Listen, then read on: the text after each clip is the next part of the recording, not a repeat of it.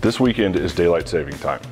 When you fall backward and adjust your clocks on November 6th, it is also a good time to check in on your home's smoke and carbon monoxide alarm batteries. If your alarms are battery only, we recommend you change the batteries every 6 months.